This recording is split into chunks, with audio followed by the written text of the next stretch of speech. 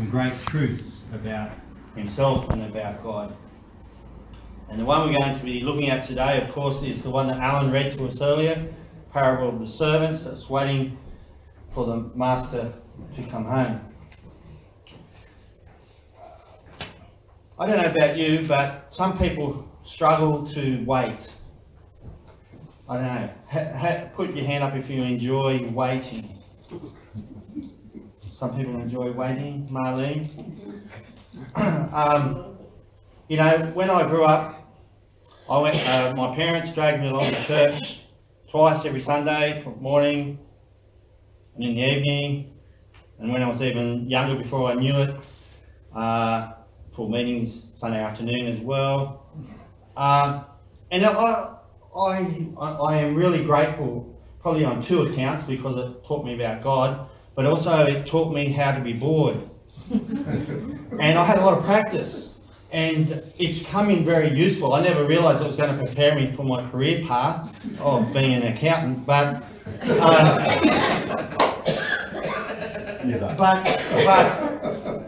the thing is, waiting is something that quite often we avoid. We don't actively seek it. And we see it more and more in today's society. We don't want to wait for anything, like, you know, complain that the web page took 15 seconds to load. I mean, what's going on here? We see it in people don't want to wait to get married before they have sex.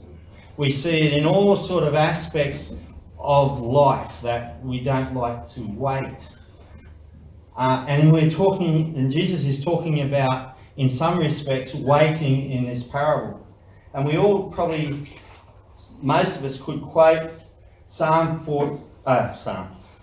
40, verse 31. You might know it off the top of your head, but once I start, you'll recognise it. But they that wait for the Lord shall renew their strength. They shall mount up with wings like eagles. They shall run and not be weary. They shall walk and not faint. And sometimes when we have that concept of waiting as a negative, you know, we don't particularly like waiting for the dentist. We'd rather just get in there, if you're anything like me, or rather just avoid it altogether. And we see it as a passive activity, something where we do nothing. But waiting can be very rewarding. Waiting through those long, boring sermons, I was able to play cricket with my mates out in the yard after the church had finished, but I had to do that waiting. If I hadn't waited, then I wouldn't have received something good. So waiting can be something that is very good. And as we look at the passage today, if you look at the first verse in 35, it says, we need to be stayed, dressed for action, and keep your lamps burning, and be like men who are waiting for their master to come home from the wedding feast, so that it may open the door to him at once when he comes and knocks. In other words, they need to be busy waiting for their master. And so we're going to look at three aspects of being ready or waiting. Being prepared is the first thing. Be dressed, ready. Secondly, we're going to look at maintenance. It says they need to keep their lamps burning. And thirdly, this morning we're going to look at expectation and be like men waiting for the master. And so, and then we might, if we have time, we might look at the second part of the passage, which talks about who the story is for. And I'm going to try to do all that without mentioning the result on Friday night in the football. But we'll see how we go. No promises there. So let's look at the first verse. Stay dressed for action.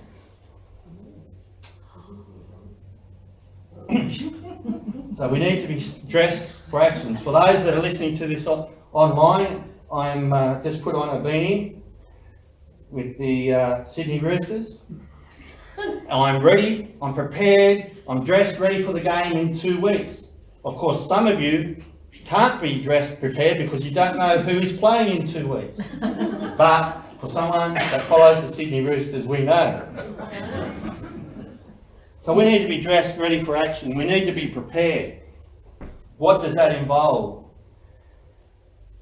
Being prepared is just a one-off thing. Once I put the beanie on, I'm ready to go. That's all I have to do, sit back, relax.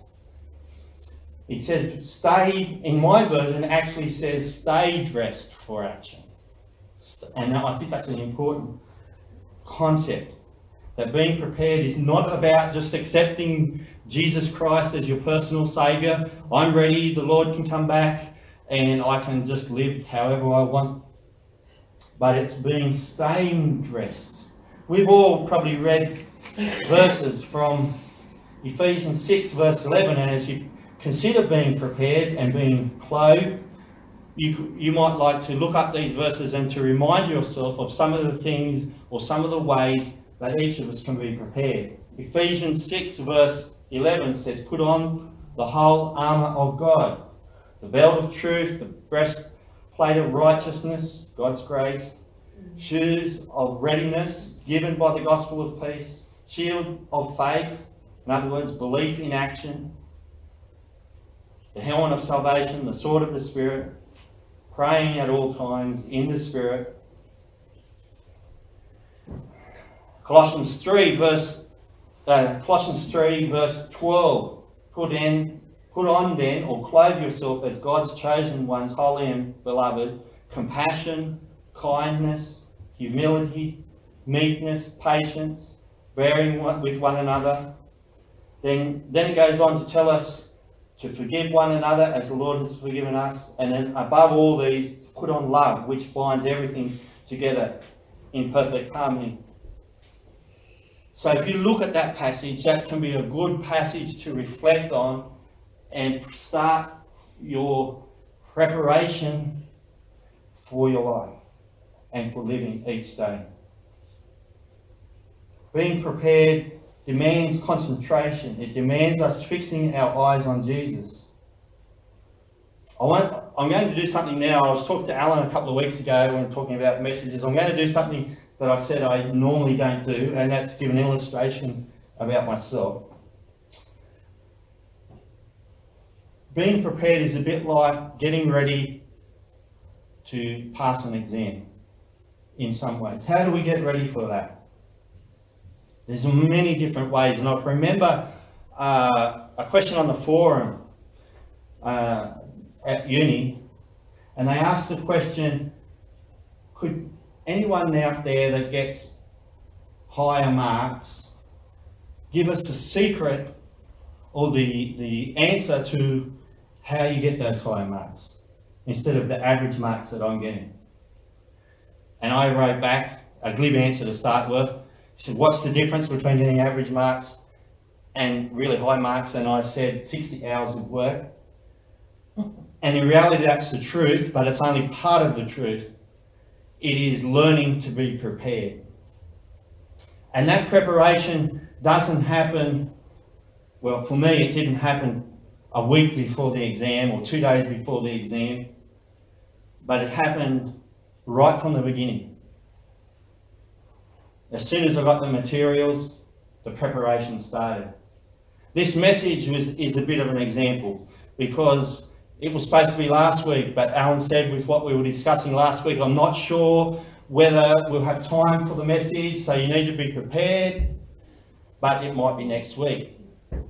So that doesn't mean that so I had to be prepared last week, but that doesn't mean that my preparation stopped last Saturday night, because the preparation continues, because it's all about, everything that we do is about being prepared.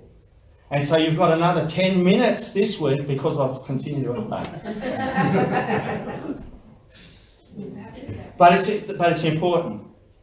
And if we get to the stage where we say, well, all right, I'm prepared, then you're not prepared.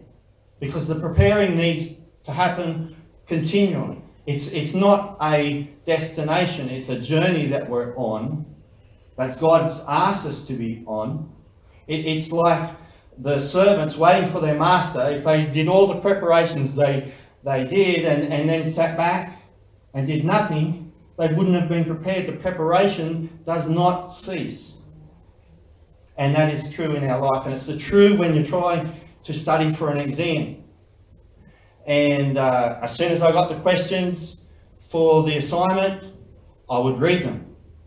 Not that I'd start writing down in the thing, but because as I went through the material, as I listened to discussions on the forum, and as I lived out my life, I would be reflecting on the things that I needed to be prepared for.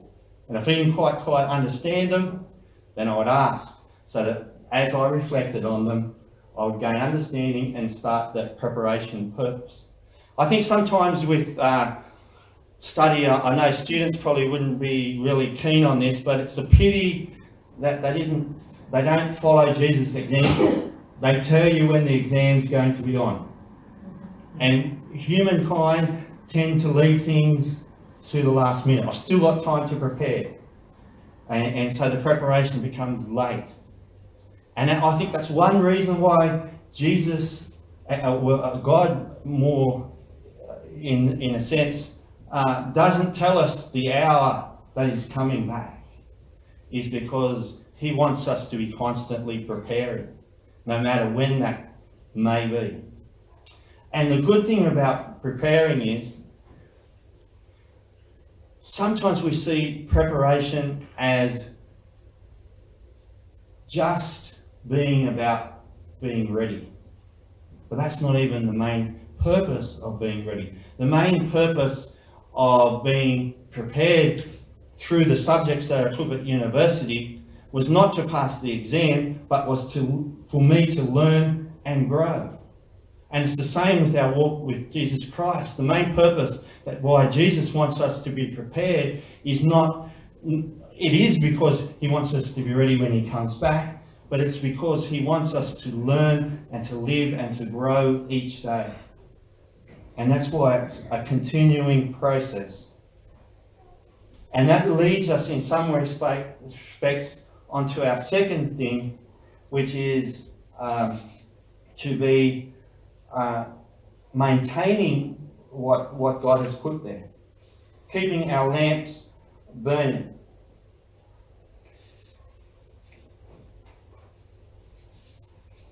A good waiter is someone who maintains things.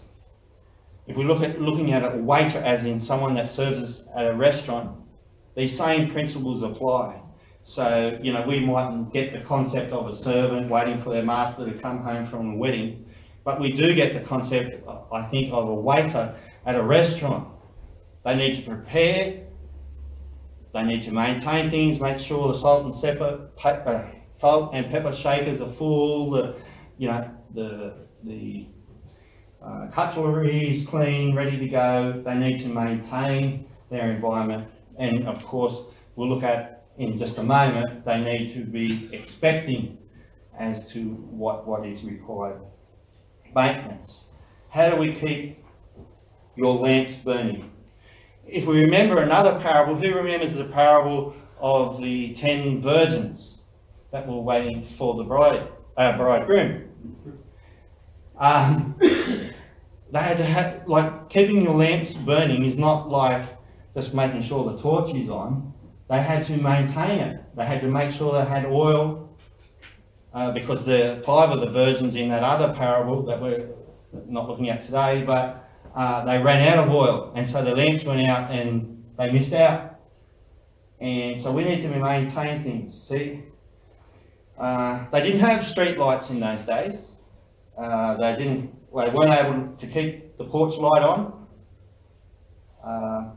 So the master could easily find or enter his door. You know, quite often, you know, if someone's coming to our place and they haven't been there before, and you want them, and it's night time, we'll say, we'll put the porch light on so you know where we are. They didn't have that, so they needed someone ready to help him when the master returned. So a good servant would be there listening for the sound of his master's return. Maybe it was a dog barking in the distance, so that he would have his light already lit, ready to go, so he could illuminate and thereby facilitate his master's way into the house. And so too with the disciple who waits for the Lord's returns. One's waiting should be spent making all preparations needed so that the Lord's return is not a surprise, and so that we can be part of his return. How do we, in a practical sense then, keep our lamps filled with oil? How do we maintain things? Last week, for those that don't know, I moved office. And so if you're looking for a good accountant, a farmer's accountant, give us a ring, especially if you're into farming. So we moved office, and as part of that, we had some heavy desks and things, and our new office is on the second story. So we had to lift it upstairs, and I discovered something, that I hadn't maintained my physical ability. You see, I've been working for accountant for 5.5 years, and the strength had gone.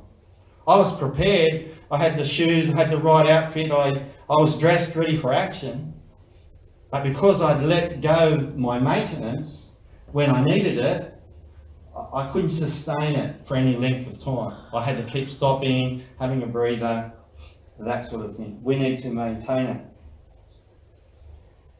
And as well as being dressed for action. You know, being dressed for action, they understood what they meant, because some version says have your loins girded. So in other words, they'd have their garments, they used to wear the flowing robes and stuff, pretty hard to work in.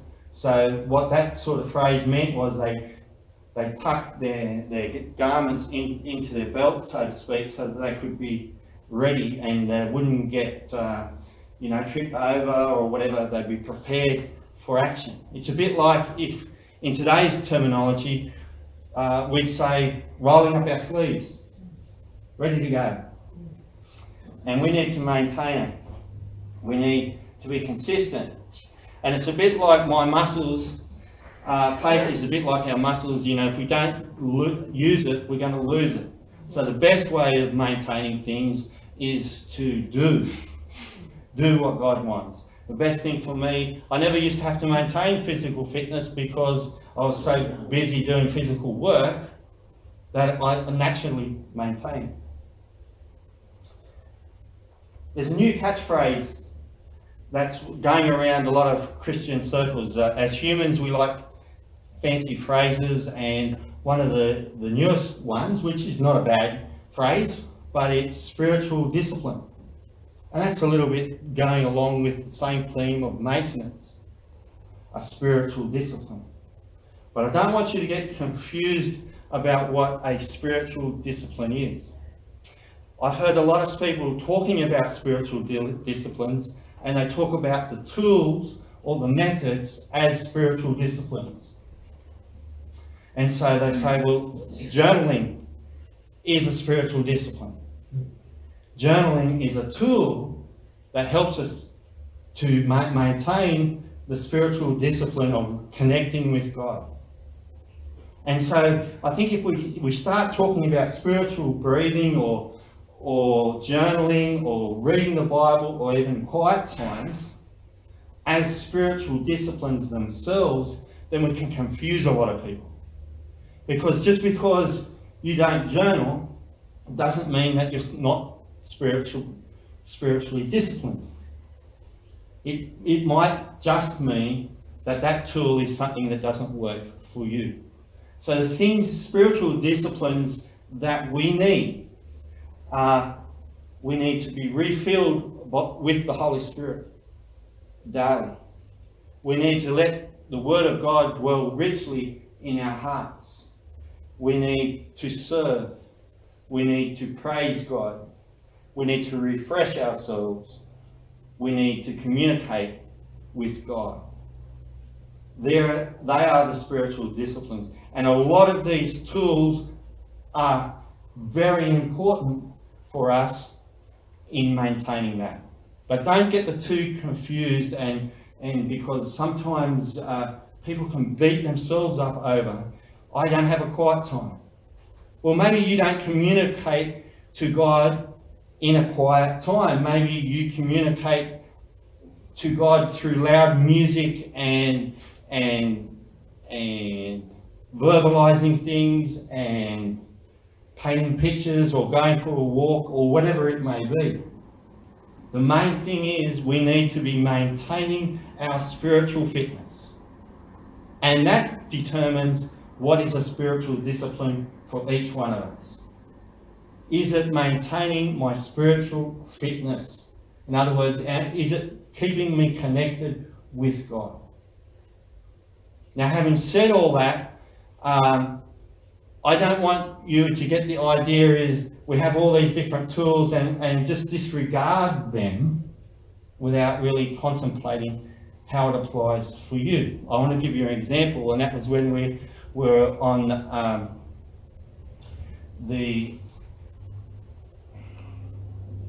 where we got one of these? The conference thing at Churches of Christ.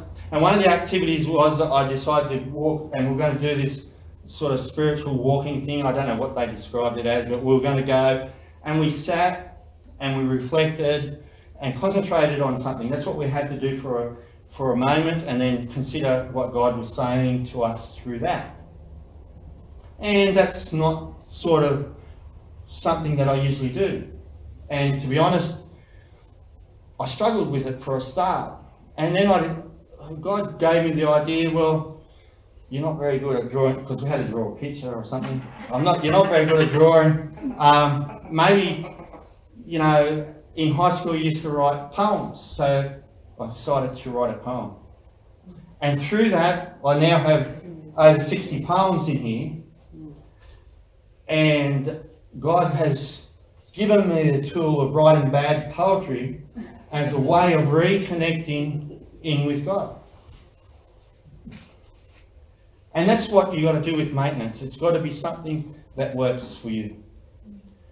But we've got to be careful as well that we just don't maintain one thing because we find that tool or that method or that thing appealing. So we really enjoy worship. That's all we're going to do. Bible reading, communicating with God.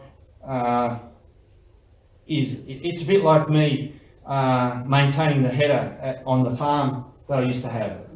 There were some grease nipples that I just didn't like to get, but some were really easy, and I sort of enjoyed doing that. But I certainly didn't enjoy the ones that were difficult to get at.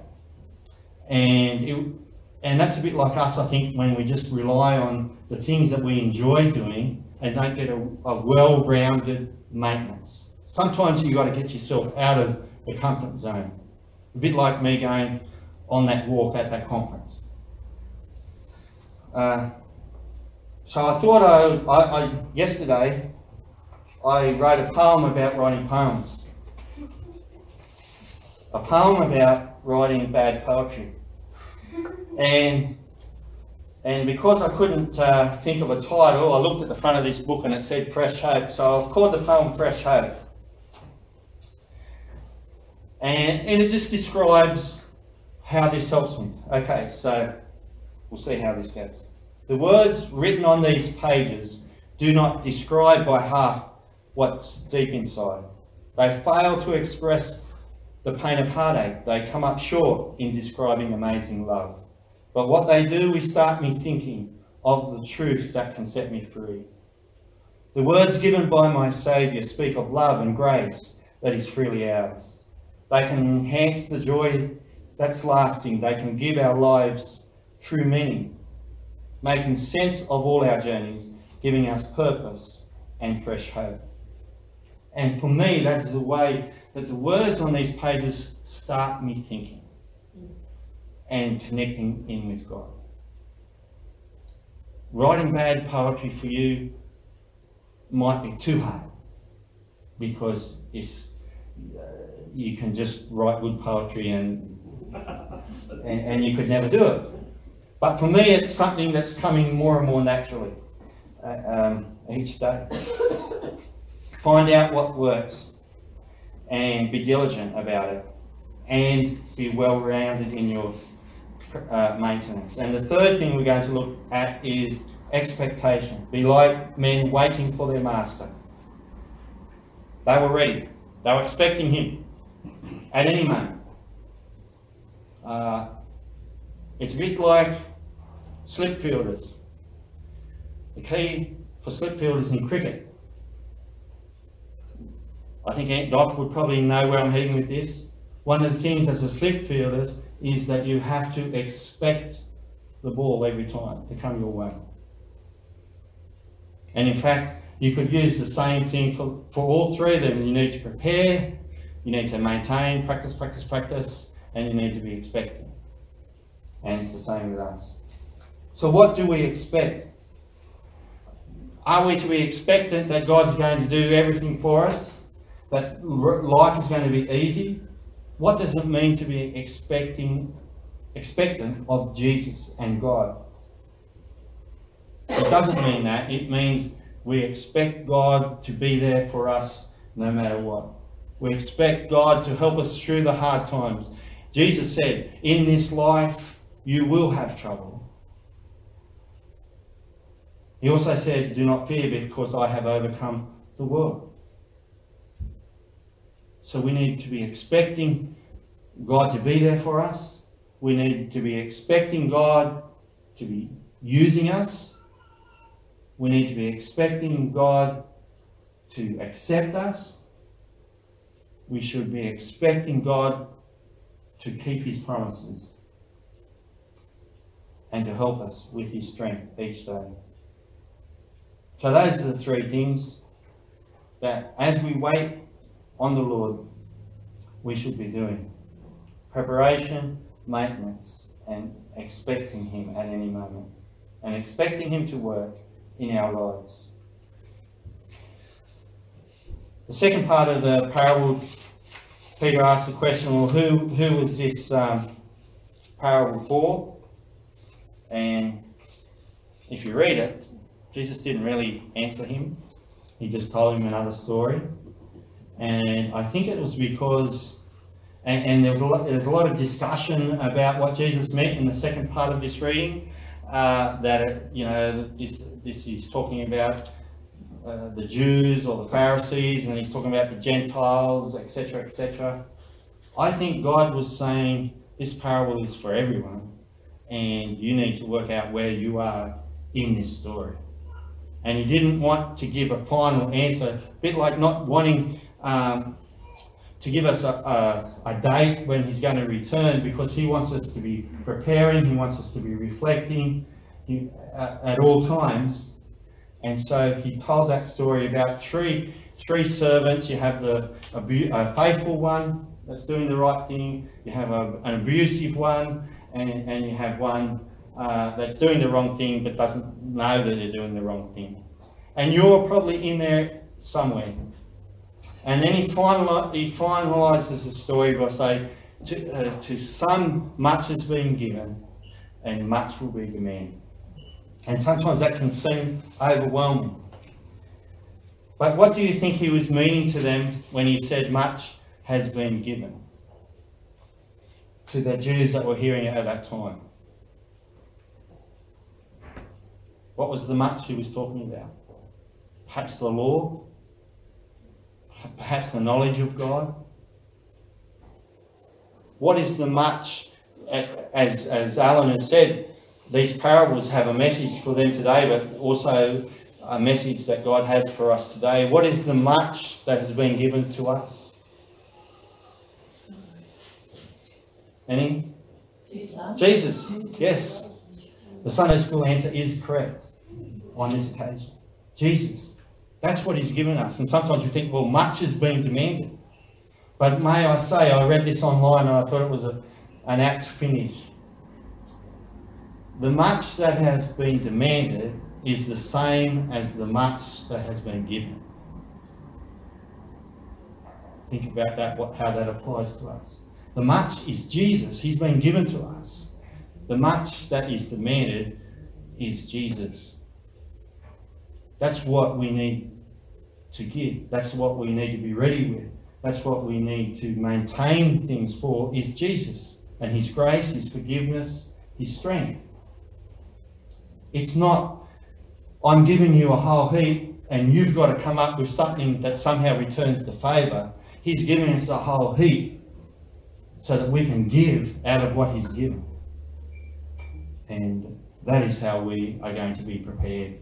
That is how we're going to maintain our spiritual lives. And that is how we're going to be expectant of our God, who will do great things through every one of us seated here today, and even the one standing up.